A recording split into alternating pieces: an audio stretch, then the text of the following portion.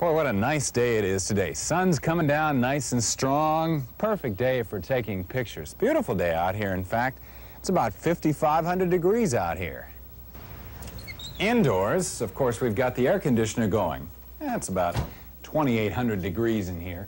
And believe it or not, I can lower the temperature even more by turning off this lamp and by lighting up this candle. Temperature now has been lowered to, around 2,000 degrees. 2,000 degrees is a good temperature to shoot photographs at, if you don't mind a little bit of yellow color in the faces of the people you're shooting. No, you have not tuned into the world's dumbest weather forecast. It really is 5,500 degrees out here, but not Fahrenheit, not centigrade, degrees Kelvin.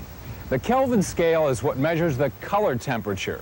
And as a photographer, the color temperature is what should be very important to you.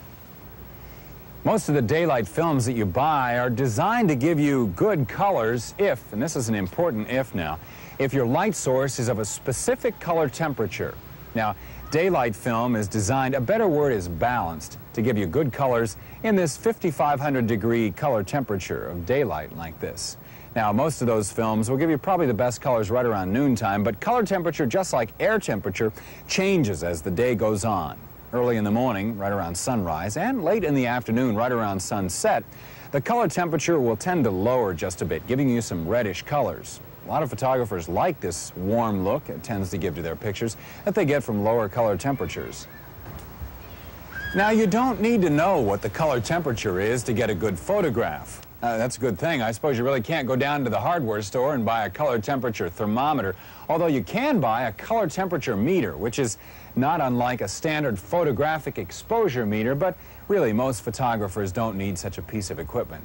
What you've got to do, though, is match your color film to the light source that you're using. Now, daylight film would serve us pretty well out here, but if the color temperature varies a little bit from this midday sun like we've got right now, I mean, you know, right around sunset or sunrise if you get up early to shoot some pictures, well, the color temperature match will still be close enough that I think you'll get pleasing results. Indoors is where some people get confused. They buy a roll of tungsten film. Think they can come indoors and shoot great pictures just using regular indoor lighting, you know, incandescent lights, which is, they're about 2,800 degrees Kelvin. Well, tungsten film is really balanced to be used with special photo floods, which are 3,200 degrees Kelvin or 3,400 degrees. So remember, tungsten light isn't balanced to use with normal indoor lights.